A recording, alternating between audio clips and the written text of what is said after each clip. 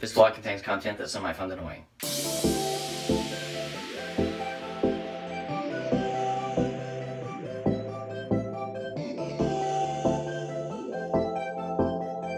Here's the story. Johnny was a good little boy. He always did what his parents told him to.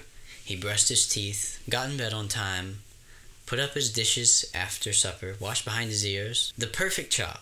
Johnny's parents loved him very dearly, and Johnny loved his parents very dearly. They were perhaps the model family, and Johnny the model child.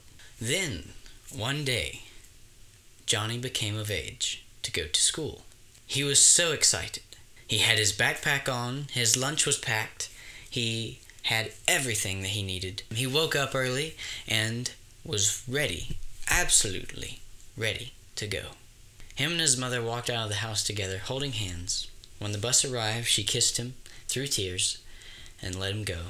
And he would have been in tears if he hadn't been so excited. When he got onto the bus, he sat down behind some of the not nicest boys in the school. However, their conversation at the time was not particularly not nice. In fact, their conversation intrigued Johnny, and he began to overhear. And when he heard something about a purple wombat, Johnny couldn't help but ask, "Excuse me, what's this about a purple wombat that you boys are talking about?" And they glared at him. "You don't know what the purple wombat is?" No. "Are you serious? You don't know what the purple wombat is?" And so they ridiculed Johnny all the way to school, giving him such a ribbing he had never, ever had to deal with at home. He was in tears. They were streaming out of his eyes. He could not help but bawl the whole way there. He could hardly find his classroom. His eyes were foggy with tears, and when he finally got to his desk and sat down, his teacher happened to notice him. She was a very kind soul. She walked gently and gracefully over to Johnny and said, "What's wrong, Johnny?" The boys on the bus, they were making fun of me. "Oh, why were they making fun of you?" "'Cause I didn't know what the purple wombat was." His teacher's previously gentle nature transformed into a perplexed and disturbed and rather angry tone. "What did you say, Johnny?" "What?" "You don't know what the purple wombat is? A student in my class doesn't know what the purple wombat..." The teacher, in her anger, dropped Johnny's pants right there and gave him the spanking of his lifetime. And she grabbed Johnny by the ear, whisked him into the principal's office, and sat him down. Now, the principal at this time was on the phone, so he was, "Don't bother me, I'm talking. So they waited, and a few minutes later, the principal came out of his office. "What's this say?" Excuse me. "What's this all about? What kind of trouble have you gotten into on the very first day?" Before Johnny could even get his thoughts together, his teacher blurted out, "Johnny doesn't know what the purple wombat is!" The principal was completely awestruck and angry. "What?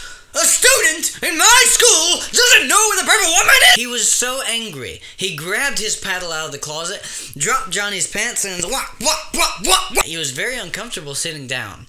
Let's just put it that way. He sent Johnny home. Johnny was absolutely in tears. The tears that he had earlier didn't compare to now. He was sobbing. When Johnny gets home, his loving mother received him at the door. She was able to perceive what an awful, awful day that Johnny had had. She took Johnny into her arms, and she said, "Oh, Johnny, what happened, sweetheart?" It was the worst day of my life. "Oh, Johnny, what happened, dear? Oh, do tell me what it is that bothered you so badly." "The kids on the bus laughed at me, the teacher gave me a spanking, and the principal gave me an even worse spanking. All because I didn't know what the purple wombat was." His mother, who never, ever got angry, her eyes turned to fire. "You don't know what the purple wombat..." "Go to your room! Go to your room! Wait till your father gets home!" So Johnny, absolutely stunned, goes up the stairs into his room, falls on his bed into a heap, and finds more tears to cry. That's all I know to say. He just had to cry. There's nothing else you can do. I can't imagine. Well, Johnny waits in his room for 2 hours until his father gets home. His mother called him home from work because of what had happened. Johnny, through his window, could see his father pull up into the driveway, and he heard him come through the front door, and he didn't hear anything at all until suddenly, muffled from downstairs, "What? Thunder, thunder, thunder." He hears his father come up the stairs. He slings open the door. Johnny is terrified. He's never seen his father like this. And his father, ever angry, just bellows, "You don't know what the Purple Wombat is! I can't believe a son of mine doesn't know what the Purple Wombat." Johnny's father grabs him by the ear, drops his drawers, gets the most wicked paddle you've ever seen in your life, and commits to spanking Johnny. And Johnny got the worst spanking of his ever lifetime. Even worse than the past, 3 he'd gotten that day. And he is crying, crying, crying. And his father gives, "You're lucky you're still in this home. I can't believe my son would do such a disgraceful, dishonorable act. I can't believe." Johnny's father comes out and he just slams the door. Johnny's father slams the door, only to open it up again and yell through his lividness, "Don't you leave your room for a month." And he slams the door and walks out. And Johnny sits in silence. He cries all the tears he has left to cry. And when he could cry no more, he heard a voice. "Johnny. Johnny. Hey, who's there?" It was pitch black. "It's me, Johnny. The Purple Wombat." "The Purple Wombat? I can't see you." "I know, Johnny. I'm invisible."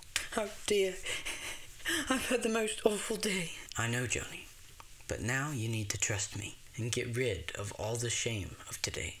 "Okay, I'll do anything." Poor Johnny, only 5 years old, he's been humiliated on his first day of school. He's gotten paddled by his principal very, very hard, and not to mention paddled by his teacher in front of all the other students. And his father and mother have practically disowned him. The only people he's ever loved think he's trash. And he feels like trash. Poor Johnny. "Johnny, listen to me.